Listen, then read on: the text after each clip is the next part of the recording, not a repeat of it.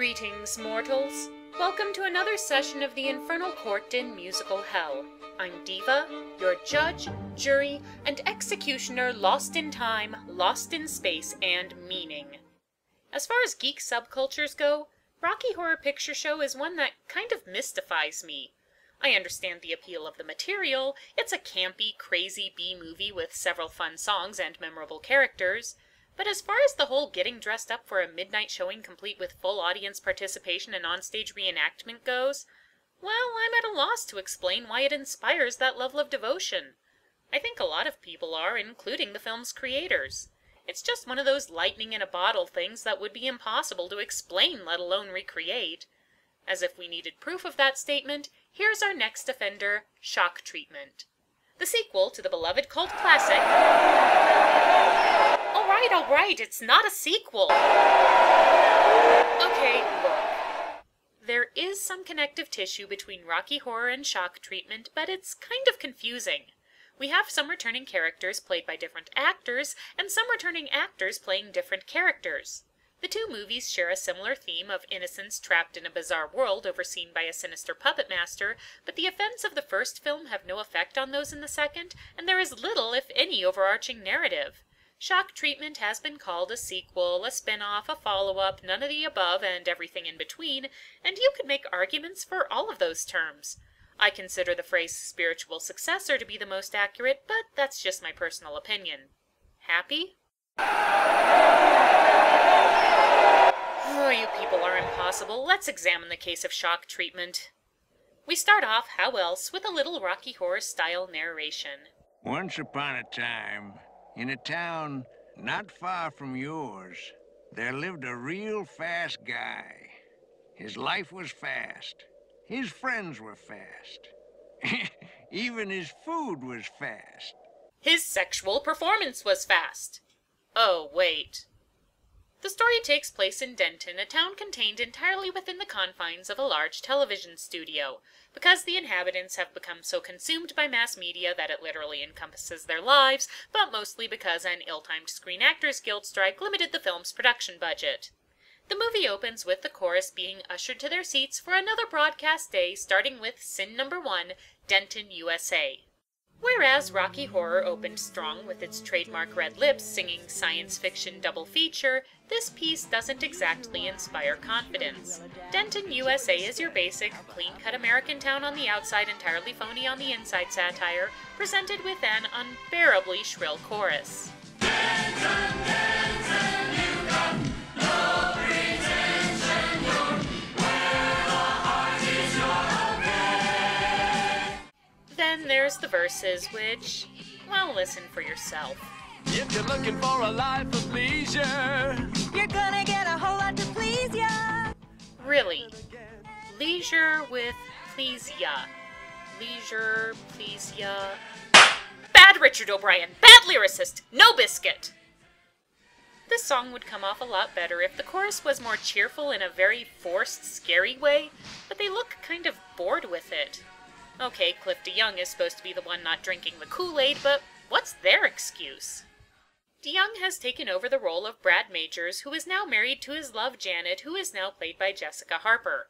They watch Denton's morning news show, which is hosted by Betty Hapschatt, who you may remember was the girl who got married in the opening scene of Rocky Horror and then disappeared for the rest of the movie, and Judge Oliver Wright, played by the guy who was the narrator in the first film and who may or may not actually be the same character. confused? You won't be. Yeah, and if you believe that, I have a summer home in the Ninth Circle you might be interested in.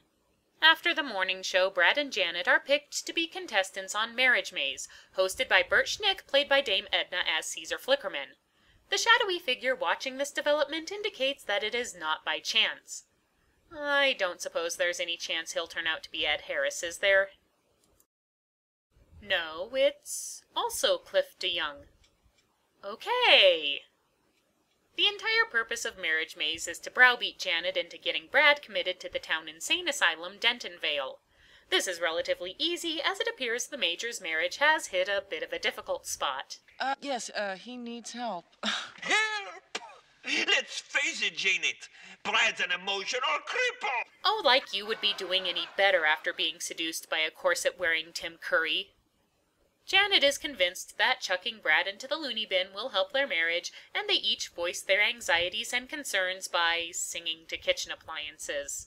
Look, it's a commentary on consumerism or something.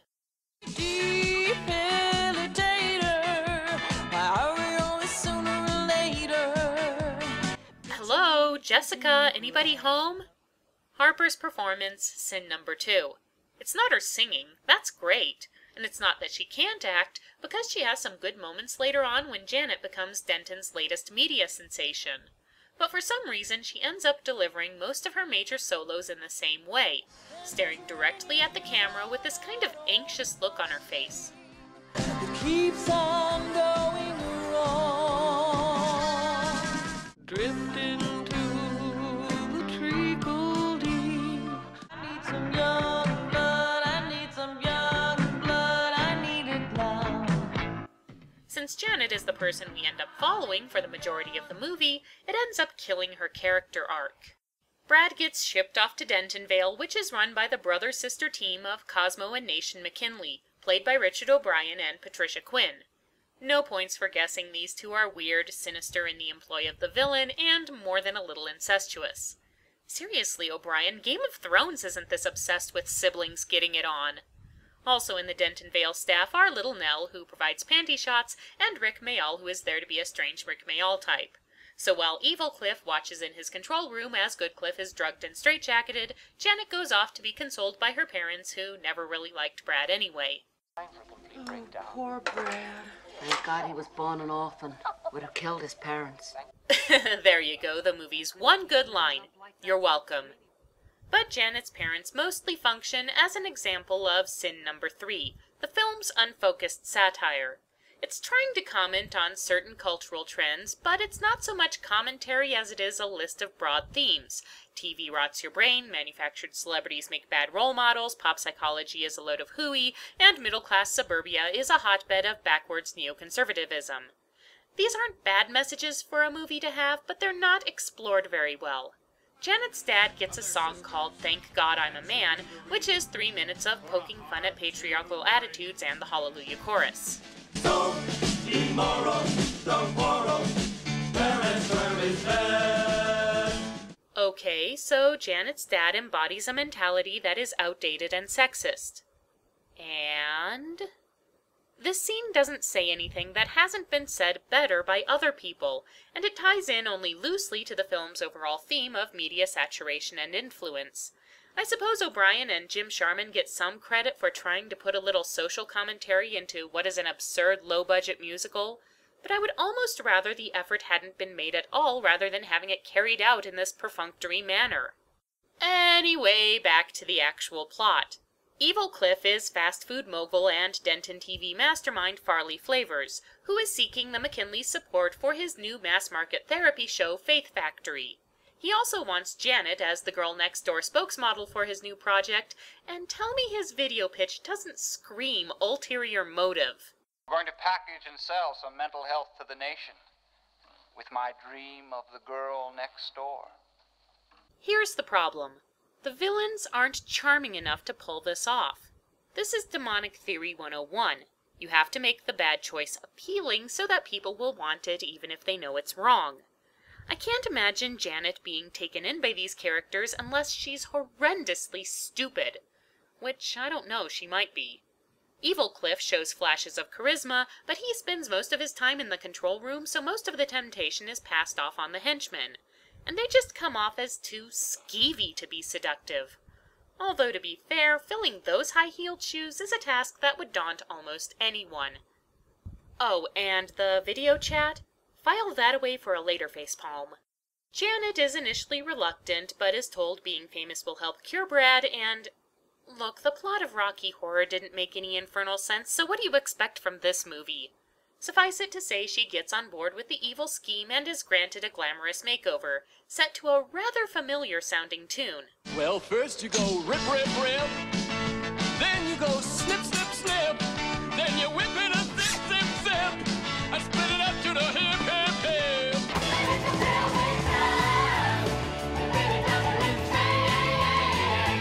After getting all all Robert Palmer growled up, Janet is an instant hit with the audience, which just as instantly goes to her head. Meanwhile, Betty and Oliver have been fired from the news desk and spend a lot of time snooping around and implying that something suspicious is going on. Which we knew already, but something else is going on. Sin number 5. This movie is focusing on the wrong people. Janet's story is the main part of the plot, but I was more curious about what was happening to Brad in the loony bin. It's obvious that his treatment is actually what's driving him mad, but what exactly are they doing to him? That kind of thing can be disturbing, thought-provoking, even funny if you play it right. Instead, he's mostly ignored until about the last half hour of the film. We also spend a lot of time with Betty and Oliver, which is a mistake because their characters aren't very interesting. It's like if the original Rocky Horror had spent most of the movie in the narrator's office. Meanwhile, Farley sits on the sidelines too much to be an effective antagonist, Rick Mayall is so underused you're likely to forget he's in the movie altogether, and there's a garage band called Oscar Drill and the Bits who show up in the third act and help the good guys for no discernible reason. I'm not expecting a great story in all this, but you could easily construct a better one using the same characters without too much effort.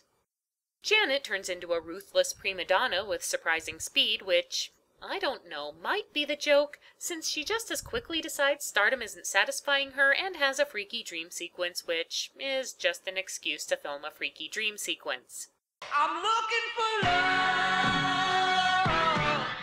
I'm looking for trade. But despite her misgivings, the debut of Faith Factory is close at hand, as indicated by sin number 6, Look What I Did to My Id. It's kind of a catchy tune, but the lyrics don't really mean anything, which, given that the movie is supposed to be a satire of trendy psychobabble, is kind of self-defeating.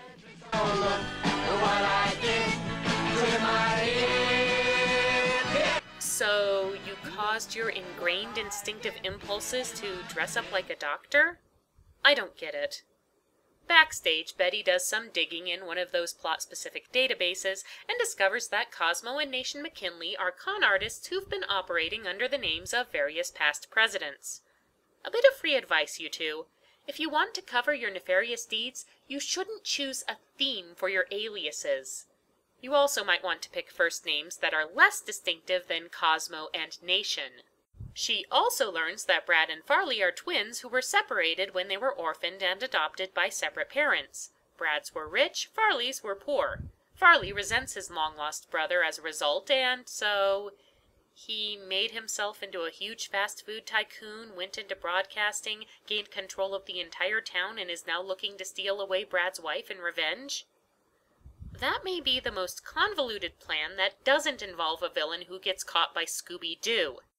While Oscar Drill and the Bits warm up the crowd, Betty and Oliver break Brad out of bedlam while Farley and his cronies drink and gloat as villains are wont to do. And how does local girl Janet Majors fit into the scheme of things?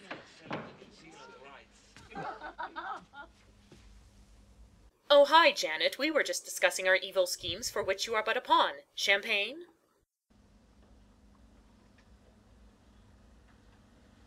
Brad? Okay, do you remember that scene where Janet got the pitch from the bad guys? You know, that scene that involved a video from Farley Flavors which allowed Janet to get a nice long look at his face, and yet she never realized that, hey, this guy is an exact duplicate of her husband, and now she's reacting in shock like she's just seen Brad's evil twin for the first time when she clearly hasn't? Yeah. Ready? Set. Faith Factory premieres with Janet being introduced as Miss Mental Health and getting showered with gifts, and I think she's supposed to look all hollow and empty inside, but really it's not much different from the way Jessica Harper has looked for half the movie. Eventually, Farley comes out and does an obvious Citizen Kane illusion, which sounds like a good time for his wronged brother to come bursting in. Seducer! And who are you, sir? Your twin brother and your accuser! Brad! Jessica, darling, you have got to stop getting yourself involved with these media moguls. You always wind up getting caught in the middle of this big messy confrontation on live television. The long-lost twins face off, which somehow leads to sin number 8, Dual Duet, another long tricked-out fantasy sequence where DeYoung's two characters basically say you suck back and forth for a couple minutes. You're a failure, a malformation in the guise of many and also ran.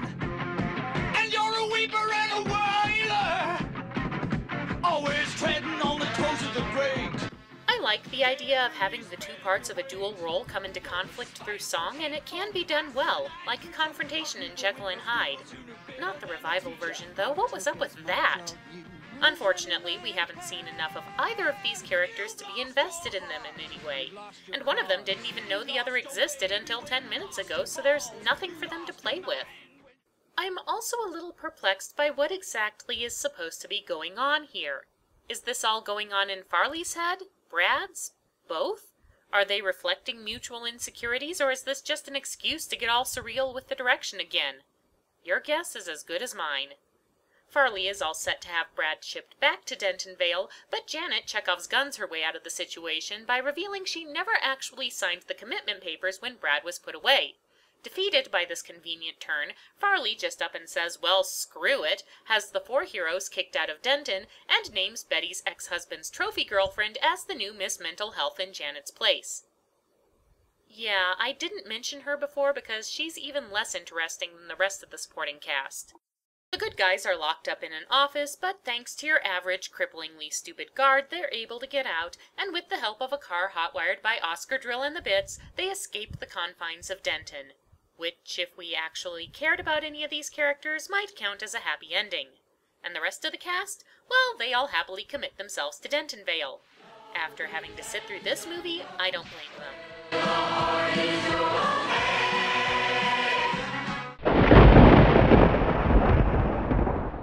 It's been said that camp must be found, not made, and Shock Treatment definitely supports that theory.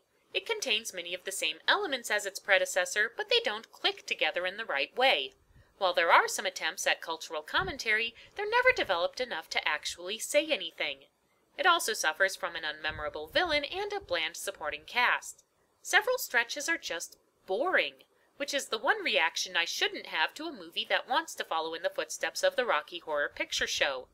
Therefore, the Court of Musical Hell orders the following punishments. For her inability to act and sing at the same time, we condemn Jessica Harper to walk up Mount Everest while chewing gum, patting her head, and rubbing her tummy. For failing to provide any menace, seductive charisma, or anything that might make him an effective antagonist, we condemn Farley Flavors to serve as the bad guy in a Power Rangers series. Finally, for a poor attempt to emulate something that can't and probably shouldn't be emulated, we condemn Richard O'Brien to the one effort worse than his own, the Rocky Horror Glee Show. So let it be recorded, this session of the Infernal Court in Musical Hell is now adjourned.